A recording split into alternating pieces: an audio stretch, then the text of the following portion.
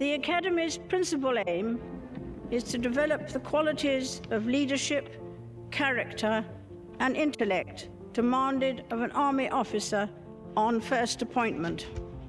A great deal will be expected of you. I didn't join the forces to be mollycoddled or treated any different. He made a space for himself very quickly as a member of a highly professional team, and he earned the respect of everybody around him. Every day you come in to work and you don't quite know what's going to happen. It's quite exciting in that sense. It's unpredictable. He's a hard-working member of the team, always keen to get his hands dirty and help out. William said to a friend recently that his priorities were family and flying, in that order. I think nothing ever prepares you that well for what you're going to see and some of the incidences. You must be courageous, yet selfless. Leaders, yet carers. Confident, yet considerate. He'll be treated the same as anybody else. He'll wear the same uniform. Well, I'm still here to tell the tale, and I haven't been built for planes, so far it looks all right. He's a terrific pilot. He's a great guy to have around. Doing a job like this is worthwhile, valuable, and to me, there's an element of duty about it. And you must be all these things in some of the most challenging environments around the world. And my prayers for your success and safety will follow you wherever you may be called upon to serve. Prince William, of course, has had stints with all of the services, primarily with the Army, but seconded both to the Navy and to the Royal Air Force. Hello. I just wanted to say thank you for rescuing me last year. Was it you? Yeah. From the beach in yeah. Oslango? Yeah. Was it? Yeah. Some of my earliest memories relate to times that my parents spoke to me, or even better, showed me what it meant to have both privilege and responsibilities. The royal family is built on history and tradition and protocol, but actually in William and Kate, you see a future king and queen who are driving it forward and taking it on to the next step.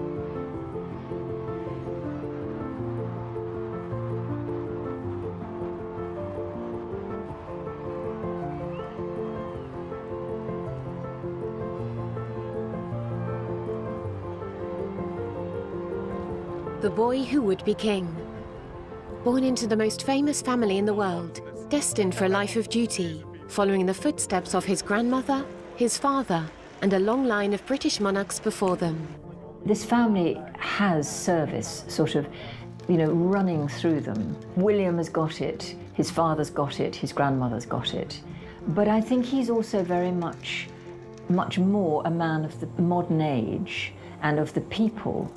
It's clear for Prince William, royalty is not just a privilege, but a duty.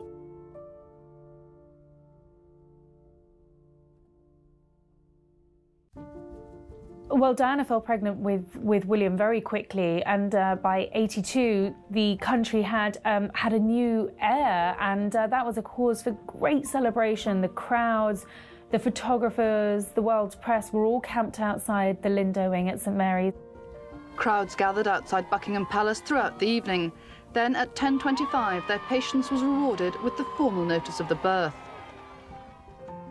It was signed by Mr. George Pinker, the Queen's gynaecologist, and other doctors who attended the princess. The crowd cheered to the echo. The fact that Diana produced a little boy, an heir, I think just further endeared her to the British public. People loved her even more, and when she came out holding Prince William with Prince Charles, images that really just melted, I think, even the most hardened hearts around the country. And it was a cause for great celebration.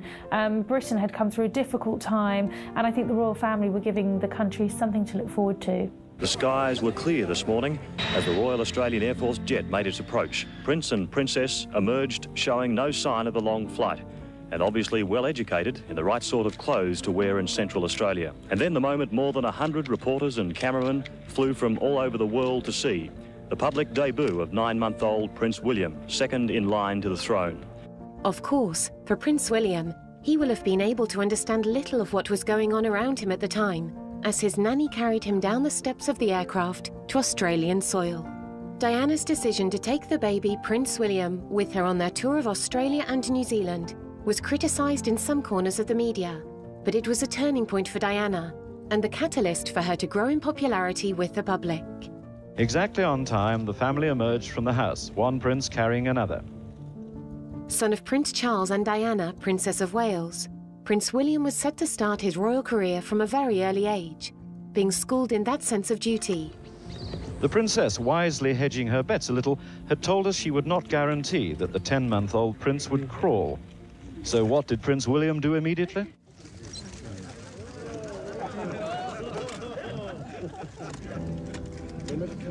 William had a fairly traditional aristocratic childhood, in as much as he was taken care of by nannies. His parents were, you know, Diana particularly was a modern parent, but she was a modern aristocratic parent, and she did use nannies, and the nannies really were the people that William spent most of his time with. He had been a very outgoing little boy.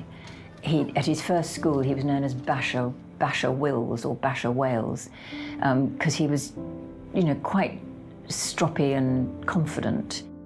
After his early years at Ludgrove School, the young Prince William entered the gates of Eton College, where he fitted in easily to its centuries-old traditions.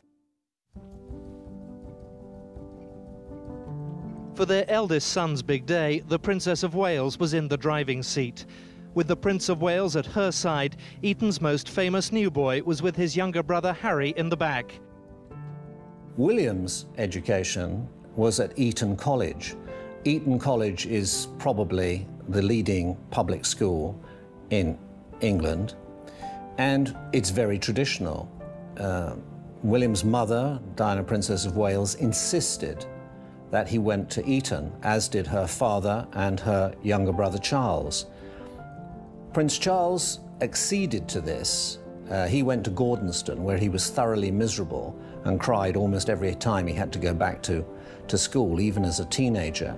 And he allowed his sons both to go to a very elitist school. It's very elite, it's very expensive, it's very posh, if you will, but it also has a degree of freedom for the pupils. They are encouraged to be self-confident and to find themselves.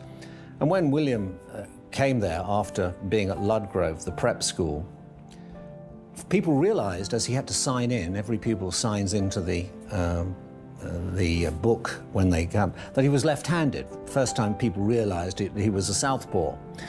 And he was there, and he did very well. Neither he nor his brother could say that they were great academic shapes. They weren't. Eton was right for William. He enjoyed the sports. He enjoyed swimming, water polo. He loved playing football, soccer.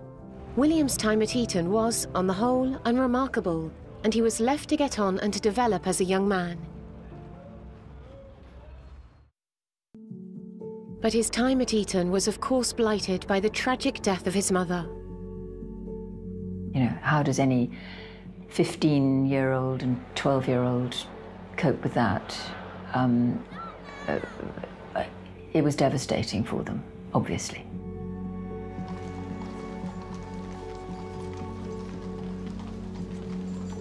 On the day of the funeral, William and Harry walked behind the cortege. It was a long walk, and there were crowds sobbing and wailing, and thousands and thousands of people lining the route. And they walked with their father, their grandfather, and Charles Spencer.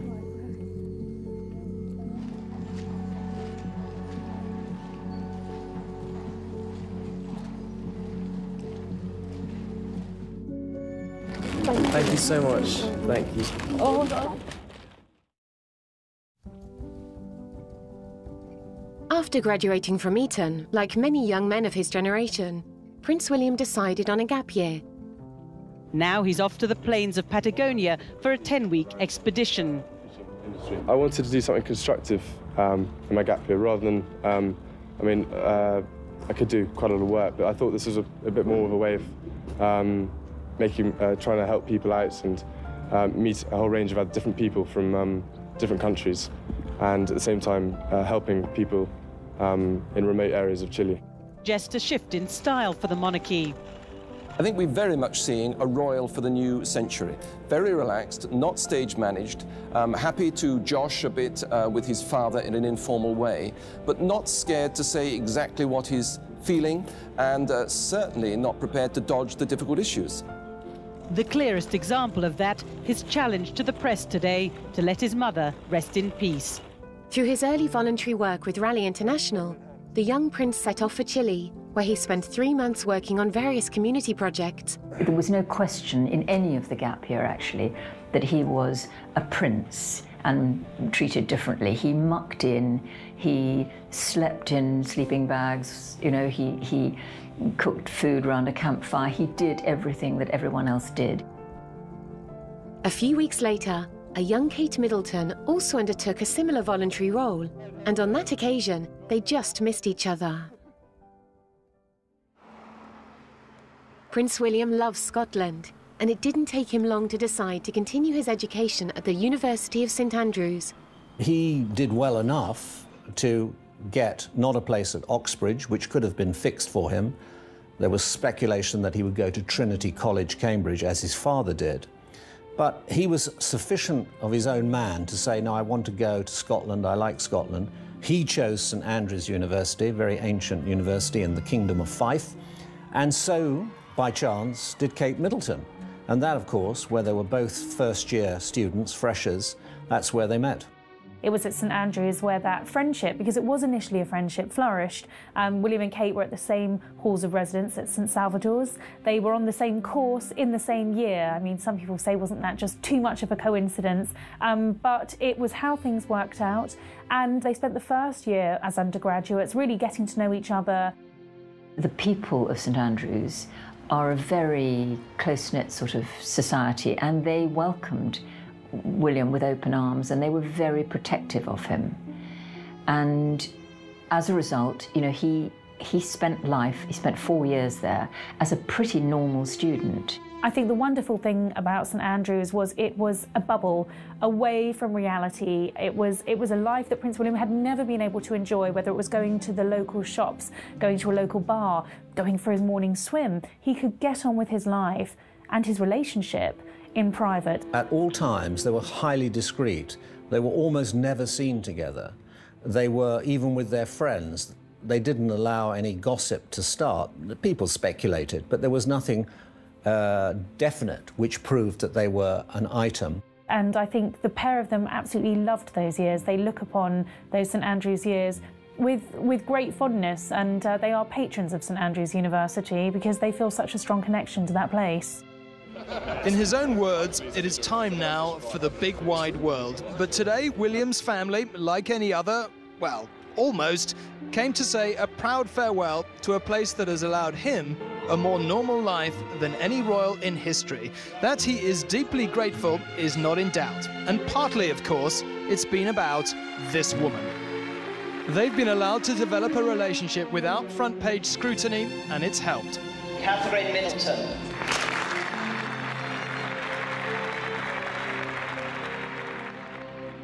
Romance did not stand in the way of hard work, and Prince William graduated alongside Kate with a Scottish Master of Arts degree with upper second-class honours. Of course, no graduation would be complete without family to proudly celebrate academic achievement. But there are not many who can include the Queen in a university graduation. William Wales.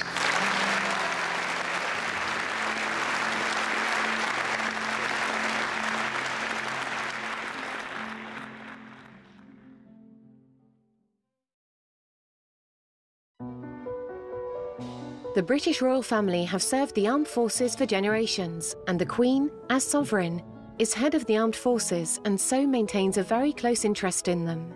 It's a useful place, really, for them to be, because, certainly in modern times, because they are away from the prying eyes of the public and the press, the media. It's a useful service.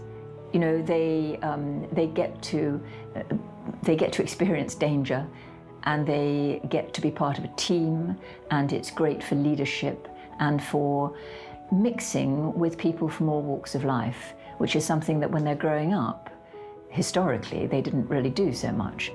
The reason it's important for members of the royal family to serve in the military is because one day, as Prince of Wales and then the Queen or the monarch, you are head of the armed services as well as being a head of state, you are head of the military. So it's felt that it's extremely important that if you are going to be head of the military, that in some way you would have served. The Queen, in fact, did serve during World War II with the Women's Corps.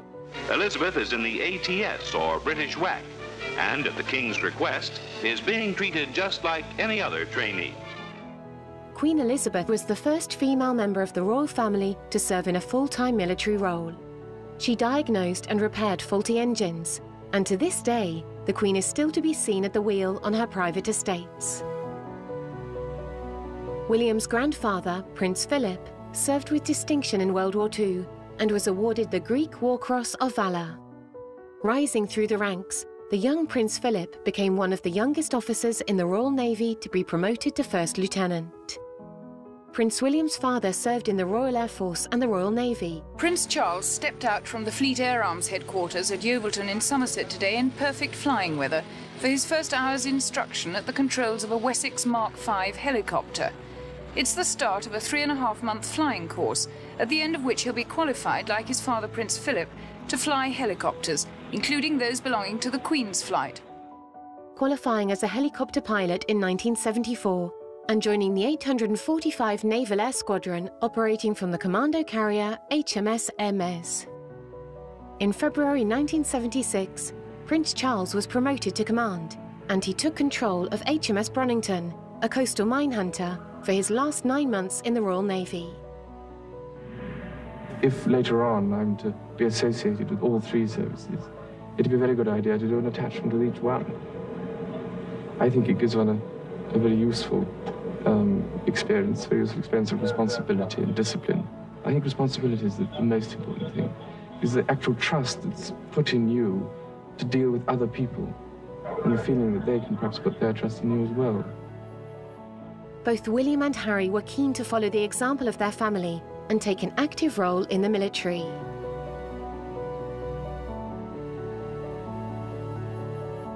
After passing the selection process to become an army officer, Prince William took his place at Sandhurst, the Royal Military Academy, from which thousands of successful army careers have been launched.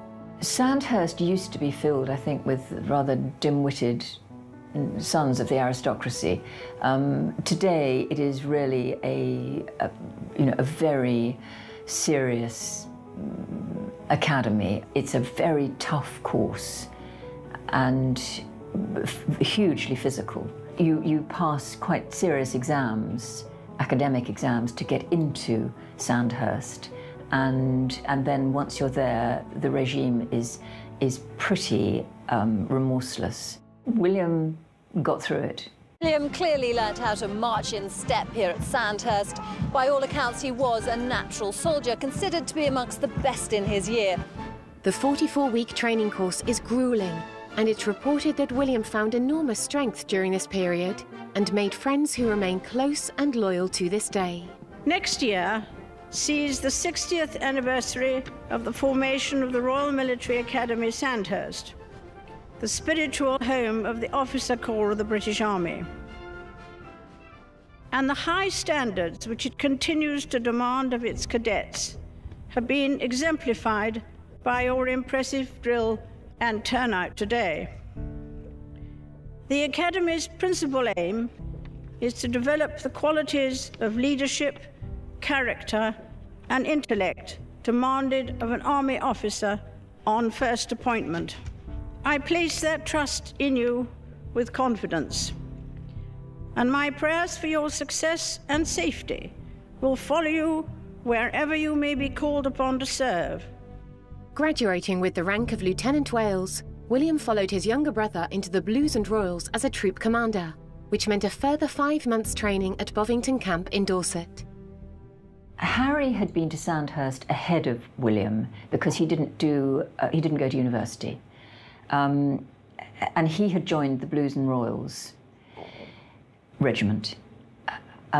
William, when he graduated from Sandhurst, when he passed out, he also joined the Blues and Royals.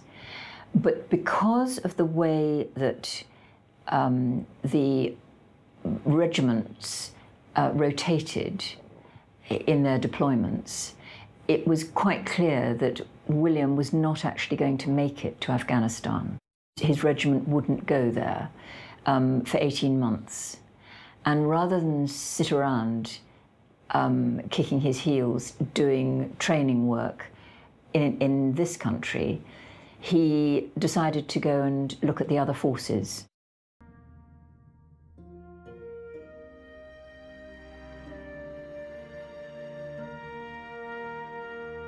Prince William moved to the Royal Air Force at RAF College Cranwell. Prince William will arrive here January 2008, and he'll be attached to the Royal Air Force for 4 months, and during that time there'll be some flying training, and he'll also then go on to operational squadrons to see how the operational side of the Royal Air Force operates. I think everybody's very excited. I know Prince William's keen to come here and learn to fly, and the instructors who've been chosen to teach him are looking forward to it as well. This is the Grob Tutor. It's the RAF's elementary flying training aircraft. All our pilots come into this at the first stage of their training, as soon as they finish officers' training. So the course mates for Flying Officer Wales will be doing exactly the same training as him at this stage. It's fairly docile to fly. It's something you could find similar to at a flying club, but it's also fully aerobatic, so it's quite a capable aircraft, and we can up the pace quite quickly, which is what we do on our training course. This is a Tucano T-Mark 1 trainer. It's the basic fast jet trainer for the Royal Air Force, and Prince William is going to be coming to us from his tutor flying to expand his flying skills, give him some more complicated and advanced techniques, and then progress him onto the squirrel phase of his course prior to the award of wings. It's going to be a very exciting period. It's a privilege to train Prince William. With regard to how he'll be treated, he's going to be treated the same as all the rest of our students and all the junior officers that we work with. In the Air Force, it's known as the Squirrel, and ours is specifically the AS-350BB, which is unique to the Air Force only in pure terms of what the aircraft has on it in terms of equipment. We use it for basic military training for all Army, Navy and Air Force rotary students in the UK. So the Prince will fly both the Tutor and the Tucano before coming to Shawbury to fly the Squirrel. It's a huge honour for all involved, and we have had royal visitors in the past, and Cranwell especially, with its association with Prince Charles and his flying training. Everyone is very much looking forward to it. He's not just another recruit, but we are trying to make him fit in as much as he can, and certainly that's what happened with the Army. So he'll be treated the same as anybody else, he'll wear the same uniform, and those associated would call him as they would any other junior officer in the same rank. How's life in the RAF? Very good, enjoying it very much. Very different from the Army? In certain ways, yeah. Otherwise, it's it's still the same sort of camaraderie and everyone getting along really well. Now, I understand you flew your first solo flight yesterday. I did, yeah. How did it go? Well, I'm still here to tell the tale, and I haven't been built for a plane, so far it looks all right. But it was one of those experiences where I thought it'll never come round. And I thought, hopefully a bit longer yet, and I'll get back with practice. And the next thing I know, my instructor jumps out and goes, go on, get on with it. And I was left there sort of looking around the room going, what? So I just did it, and once you get up in the air, it was fine. It wasn't so bad. His father had loved flying, his grandfather had loved flying. It was very much in the blood, I think. And he, and his brother, of course, Harry, loved flying. So the two brothers became helicopter pilots in the end. Prince William completed a 12-week intensive flying training course at RAF College Cranwell. So he was presenting William with his wings. I mean, he must have felt hugely proud, but also a sort of bittersweet moment for Charles, because he himself wasn't able to carry on with his flying career because it was thought too dangerous for the heir to the throne. Flying Officer William Wales, graduating with number 227 and number 97 horses. With Prince Charles pinning on William's wings on his successful completion of the flying course.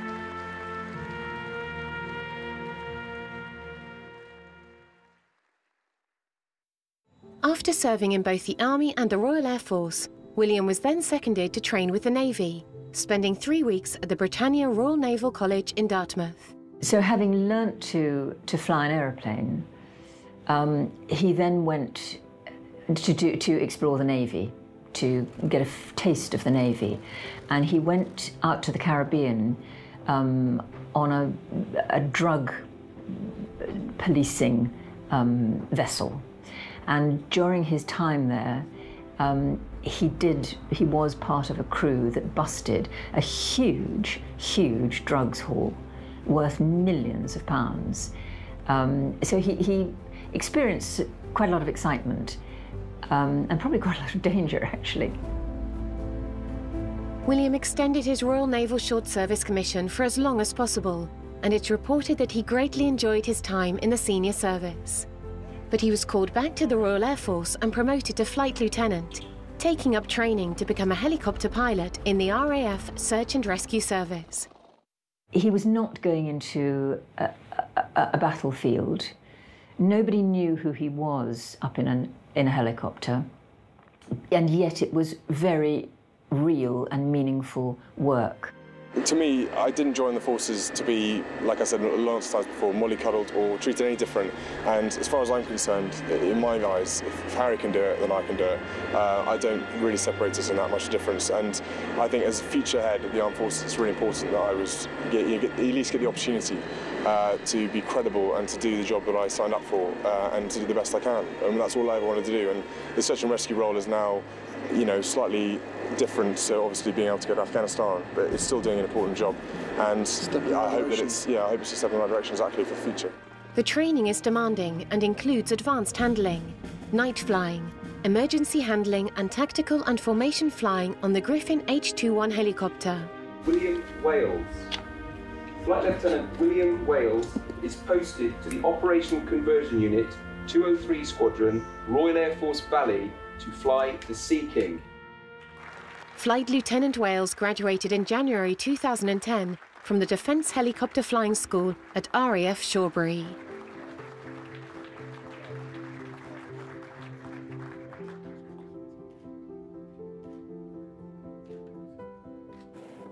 Prince William then transferred to RAF Valley at Anglesey, becoming the first member of the royal family since Henry VII to live in Wales. For the next 8 months, he trained on the Sea King helicopter and was assigned to Sea Flight No. 22 Squadron as a co-pilot. Well, before I started Search and Rescue, I had a little brief introduction to it, and it was immediate to me. I spent 3 hours flying with the guys, and it was totally apparent to me straight away how important the job is, and the skills the guys employ, the flying aspects, the general airmanship you need to have around you, and all the wits you need to survive the weather and whatever sort of situation you're thrown into. It definitely is advanced flying, and it's rewarding, so it put the two together, and it's a fantastic job. It's rewarding because every day you come in to work and you don't quite know what's going to happen. It's quite exciting in that sense. It's unpredictable, but at the same time, it's great that you get to go out and actually save someone's life, hopefully, or at least make a difference to someone.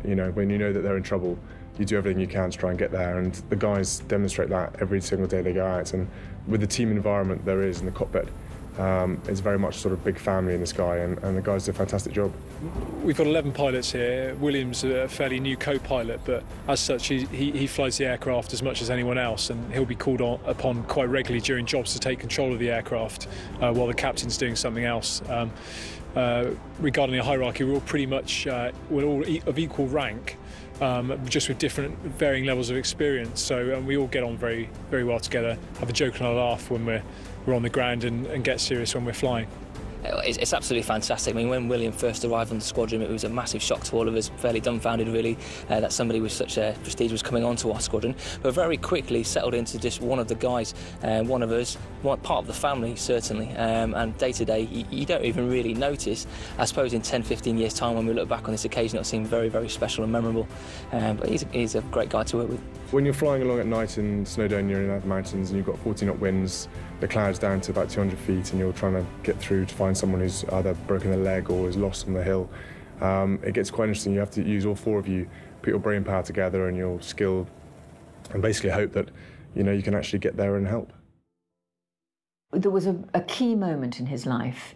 It was in 2011. There had been a huge, devastating earthquake in New Zealand, and William said to his private secretary, "Is anyone from the royal family going down to New Zealand? Because if they're not, I would like to go and represent the Queen and express our sorrow at what's happened.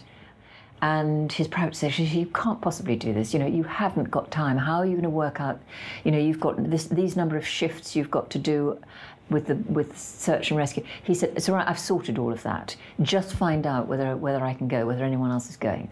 So he did, and he went. And he stood side by side with people who'd lost loved ones, homes, businesses. You know, the scenes there were absolutely devastating. My grandmother once said that grief is the price we pay for love. Here today, we love and we grieve. And that was the point at which I think William went from being a young man to a future king. Family life beckoned, and during his time at RAF Valley, it was announced that Prince William and Kate Middleton were to marry. The nation took Kate to their hearts, and she has been by his side ever since. On the 29th of April 2011, Prince William and Kate Middleton married in Westminster Abbey. This was very much a wedding, their personal wedding. Okay, it was very, very public. Obviously, it was televised and the world was watching, but it was essentially their private wedding, and that's how they kind of treated it. And it was very touching, and Kate looked absolutely stunning.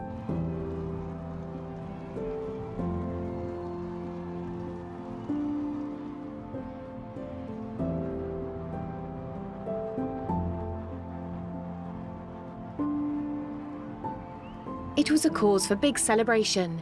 Crowds gathered from far away to take part in the day. After all, Kate would one day become Queen Consort. Like many young newlyweds in the service, duty called and Flight Lieutenant Wales was deployed to the Falkland Islands, becoming part of a four-man crew providing cover for aviation assets and assisting those in need of rescue. Search and rescue pilots here provide 24-hour coverage with a Sea King helicopter. They're on duty for a 24-hour period and covering any eventuality. As you've seen, the distances here are quite large. The roads are not fantastic. And if we need to get somebody, military or civilian, to hospital, quite often search and rescue helicopters is the best way of doing it. The deployment was seen as particularly controversial, as it came close to the 30th anniversary of the start of the Falklands War. The Argentinians felt that this was a slap in the face to them for Prince William to be marching about in uniform, humiliating the Argentinians on what they still believe is their territory. Balancing home and family life with a career can be difficult. Kate gave birth to their first child, Prince George, in July 2013. The media camped out in excitement to catch a glimpse of the future king. Kate and William greeted the press and introduced Prince George to the world. After this, Flight Lieutenant William Wales took the decision to retire from active service in the Royal Air Force in September 2013. William, I think, that time, those years, as a search and rescue pilot, he really felt that he did achieve something. It was a real job. There were no concessions for who he was. He wasn't wrapped up in cotton wool. But the time came where the tour of duty came to an end, and I think he left probably with quite a heavy heart. But he'd had a very, very good time there. And I think, you know, he'd absolutely achieved what he set out to achieve. During his time at RAF Valley, Prince William undertook 156 search and rescue missions, where 149 people were rescued. Whilst in the Royal Air Force, he completed over 1,300 flying hours. It's not often he gets to meet the people whose lives he saved. Sharon West got the opportunity to meet the Prince and to personally thank him for saving her life. Hello. I just wanted to say thank you for rescuing me last year. Was it you? Yeah. Was it from the beach in Sligo? Yeah. Was it? Yeah. Yeah. Was it your sister? Yeah. Yeah.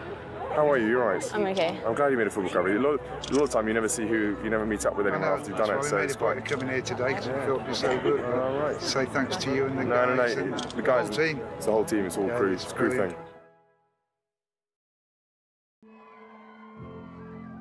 Retirement from active service did not deter the future king from looking to the skies to fulfill his career ambitions and to continue the spirit of service to others.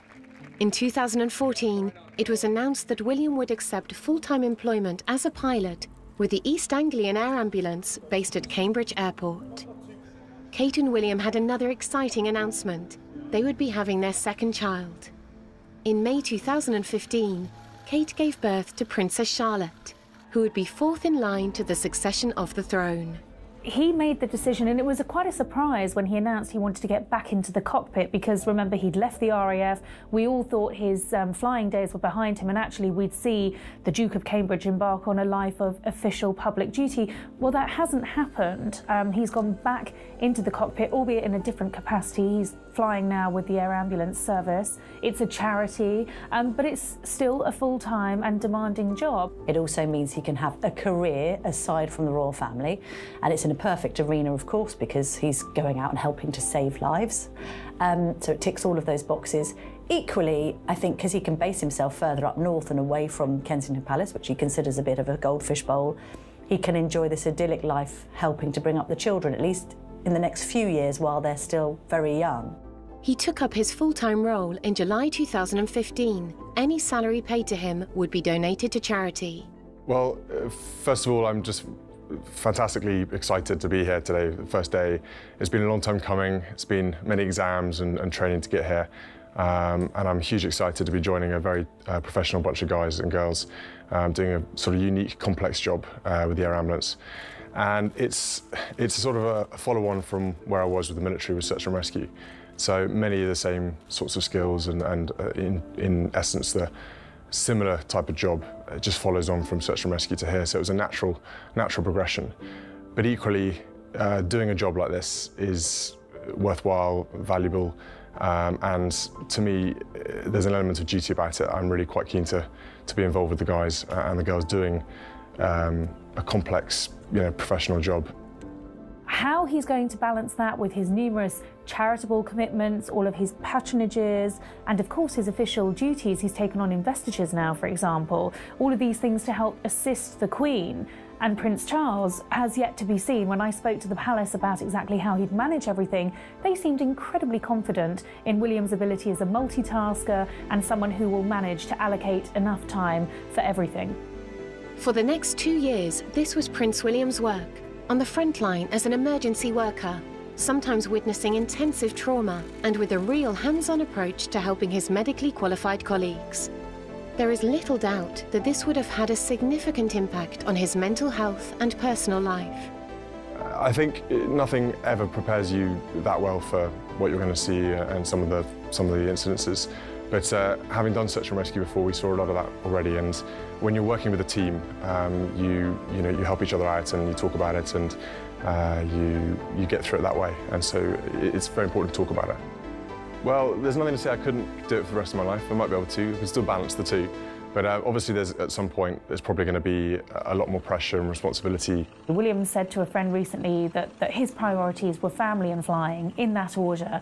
And I think the emphasis on those two Fs, family and flying, is exactly where it is for both of them. He's friendly, he's funny, he's, always sort of joking and bantering, particularly with other men and with colleagues. And I think that was how he managed to be accepted so readily by colleagues both in the armed forces and in the air ambulance. He just, and in all the charities that he works for as well, they really love him. Prince William's interest in air ambulance services remains to this day, and after supporting an anniversary for London's air ambulance charity in 2019, he became the official patron in March 2020. It was time to move closer to home, and in July 2017, Prince William, Duke of Cambridge, left his position as an air ambulance pilot to take up full-time role duties on behalf of the Queen. Prince William's made a fantastic contribution to the team.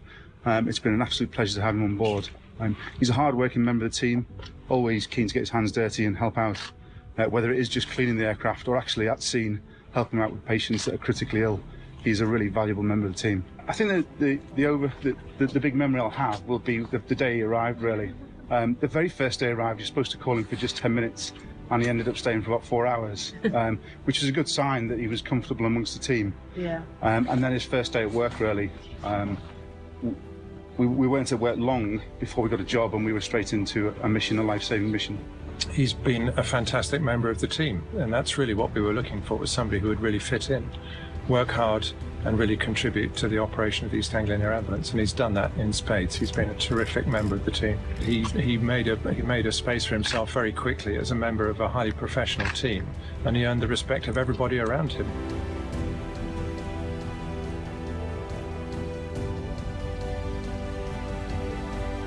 He really will be missed because he's a terrific pilot. He's a great guy to have around. He's been really good at scene, and that's the feedback I get from all of our clinical teams. And yeah, he's just been a great person to have as part of East Anglian Air Ambulance. Just under a year later, in April 2018, Kate gave birth to their third child, Prince Louis, who would be fifth in the line of succession.